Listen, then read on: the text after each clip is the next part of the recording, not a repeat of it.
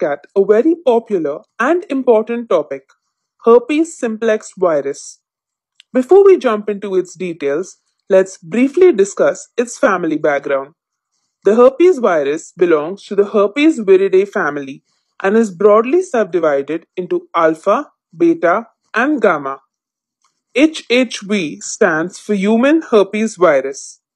Alpha subdivision contains HHV1, 2, and 3, which are commonly known as herpes simplex virus 1, herpes simplex virus 2, and varicella zoster virus, respectively. Now, the beta subdivision contains HHV5, 6, and 7. Remember, HHV4 has been skipped. Of these, HHV5 is commonly known as cytomegalovirus. In the gamma subdivision, we have HHV4 and 8, which are commonly known as Epstein-Barr virus and Kaposi sarcoma associated virus, respectively. Let us look at the morphology of this famous virus. It is large in size and is made up of double-stranded DNA enclosed in an icosahedral capsule. This capsule is contained in a layer called tegument, which is inside a lipid envelope. This envelope has surface glycoproteins that help in its spread. Remember, herpes virus cannot be picked up from inanimate objects. It spreads only through its host, humans.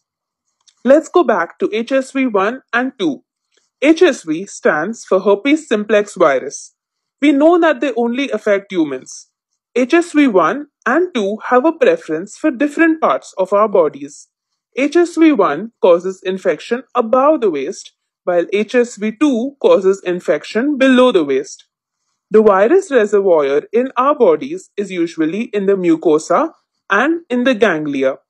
Herpes infection spreads through close personal contact and sexual activities and is very easily transmitted. After contact with an infectious individual, the virus enters our mucosal epithelial cells. Here, it causes the formation of fluid-filled vesicles, which eventually burst to form ulcers. Remember, herpes has been described as a gift that keeps on giving, which means that the infection is extremely hard to get rid of. Even after the ulcers heal, the virus is still very much present in our bodies. It sneakily travels to the nearest ganglia, where it remains in hiding until it gets a chance to cause